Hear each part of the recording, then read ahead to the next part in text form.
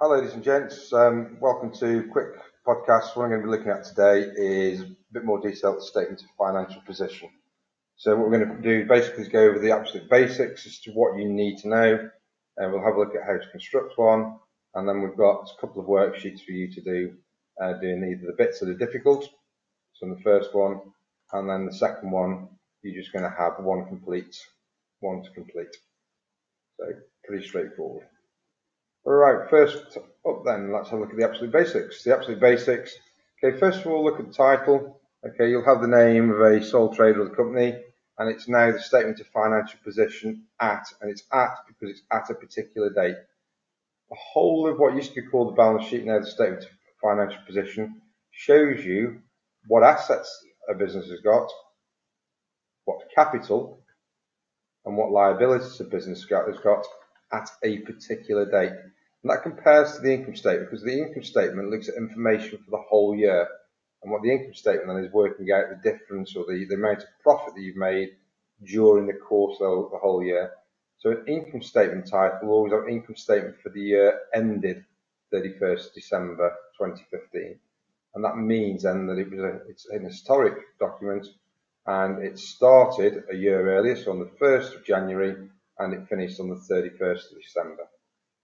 Right, going through the basics, okay, if you look at old textbooks, that means textbooks in some cases anything up to 2 years old, it would have been called a balance sheet and it would have looked very different. And what we've got now, and I'll just put a little line across here so that we know where it sort of splits into two. It's going to split into two here.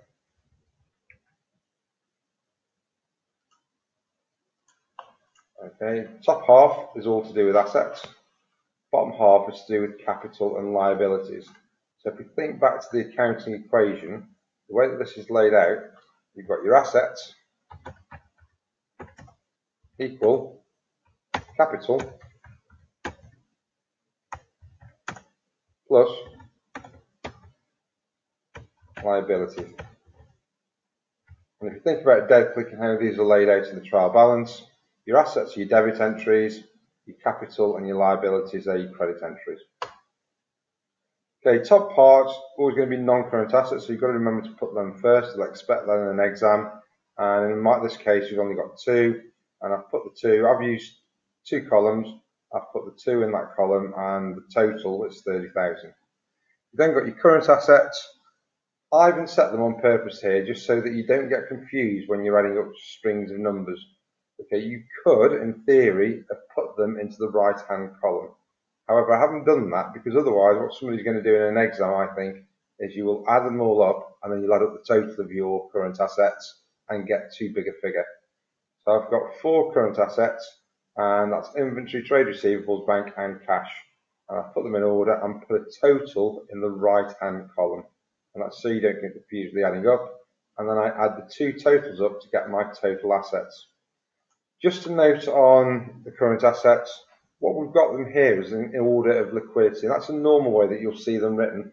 In an exam, you'll actually normally, for most boards, get away with writing them in a different order, but it's a good idea to try and remember them in a fixed order anyway. So inventory goes first because for most businesses, the inventory gets converted to trade receivables, which then get converted to either money as cash or a cheque for the bank. So it takes longer, if you like, for inventory to become money because it's going to become a trade receivable. Bottom half, the bottom part of the bottom half, where we're looking at just the liabilities, well, that's quite straightforward, really. You've got, in this case, you've got 2 non-current liabilities. You've got a loan and a mortgage. And again, because there's 2 of them, I've offset them so I don't get confused when I'm adding everything up. And they total 27,000. And then with trade payables, because in this statement of financial position, that is the only current liability, I've just put that in the right-hand column because I'm not going to get confused when I'm adding up in an exam under pressure. The bit that might give you a few problems, but it's not too difficult, those who have already done the trading account, this is very, very easy by comparison, is working out the capital. And certainly most of the people I teach, I've already showed you what a capital account looks like, and this is a summary of that capital account. So you've got your opening balance, which would have been on the credit side, and we're going to add on to that the profit for the year that comes from the income statement. And that's the profit for the year at the bottom, not the gross profit figure that we add on. And that's going to increase the amount of capital that the owners have got in the business.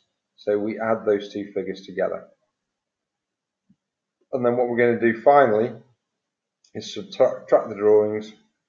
In this case, it's 16,000. So 35,000 take 16,000. My closing balance for my capital is 19,000. And then all we need to do is add the 19,000 to the 27,000 of your non-current liabilities, and then add it onto the current liabilities to give you your total liabilities. And what you should notice here, which is why in the old days it was called a balance sheet, is that these two figures, the total of your assets, has got to equal the total of your liabilities. So the accounting equation still works. Right, how do we do one from a trial balance? Well, it's quite easy really. We're going to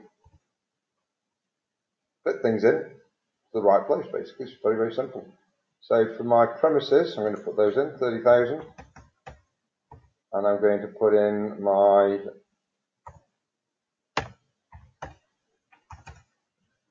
maybe not that simple. And I'm going to put in my fixtures. And I'm just going to show those of you that are going to do the examples in a bit, a simple way then of adding up a column of numbers. And what we use this little symbol over here. That's the Greek letter for sigma, and it's a sum function, and sigma is a Greek for S. So if I click on that and click on sum, and then all I need to do is highlight the numbers I want to add together, push return, and they're added up. And I've already put those in the one that I'm going to do for all the other figures. Alright, current assets and order of liquidity. So, inventory. Inventory will never be in the trial balance. That's because it appears in both the income statement and the statement of financial position. So it will always be as a note. So I'm going to put 8,000 in. Trade receivables, no problem. And then normally I'd be looking for bank, but here for Luke, we've actually got a bank overdraft. So that's going to become a current liability. So we go straight onto cash on this example. Okay, and that's given me a total for my current assets of 16,000. I've used the sum function, and when I add together those numbers, again I've used the sum function. That gives me 54,000 for my total of my assets. Looking down here now, let's go through and do this calculation, and you're going to be doing some examples of this first when you get on to doing your work. And the opening balance. Well, the opening balance is going to be given in the trial balance as 24,000. Profit for the year, it can't be in the trial balance because we've had to calculate it from the income statement. So I've given you the figures, profit for the year when you need them. And we add those together, 41,000. But then the owner's taken out some of the money that's effectively owed to the owner. And it's taken out in terms of drawings. So 21,000.